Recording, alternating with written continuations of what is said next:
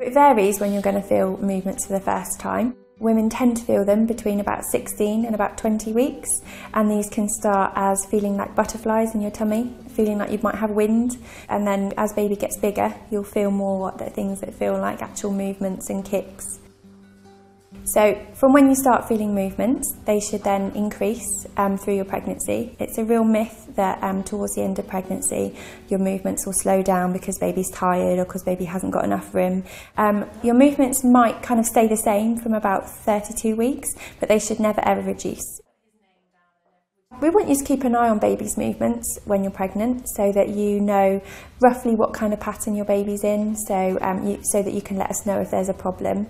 I know that there's lots of apps that you can use that you can record when your baby moves, and that's fine, but the best way is just for you to know yourself. So, oh, my baby normally moves in the morning and it hasn't, so that's unusual, so that would be something for you to phone us about and let us know. Babies are a lot like us. If we haven't had breakfast and we haven't had lunch and it gets to the evening, we might be feeling really tired and like we haven't got the energy to do anything. So if a baby isn't getting all the oxygen and all the nutrients, so all the food that it needs, then it doesn't have the energy to move around. And the reason that it might not get that energy is because there might be something wrong, maybe with the placenta or with the baby's cord, or something wrong somewhere else. What could happen in the worst case scenario is that reduced movements becomes no movements and then becomes a baby that's very unwell and may actually die. So that's why it's really important for you to ring us and let us know if you think that your movements are reducing or that they've changed, so that we can monitor you and try and prevent that from happening.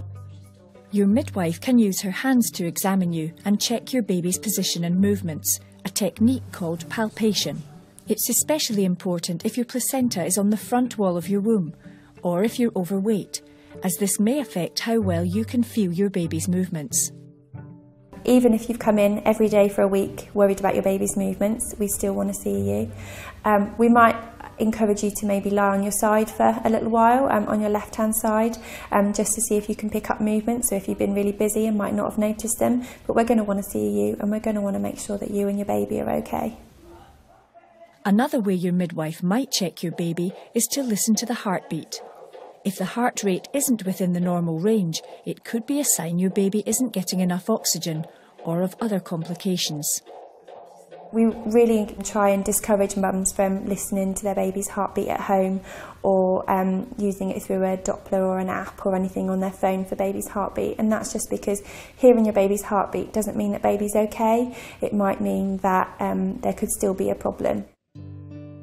If you're having twins or more babies, then it can sometimes be difficult to work out which baby's moving, which baby isn't moving. So our advice would be, if you're ever worried at all, again, just to ring the hospital, just to have a chat with us, and we'd be more than happy to see you and monitor you.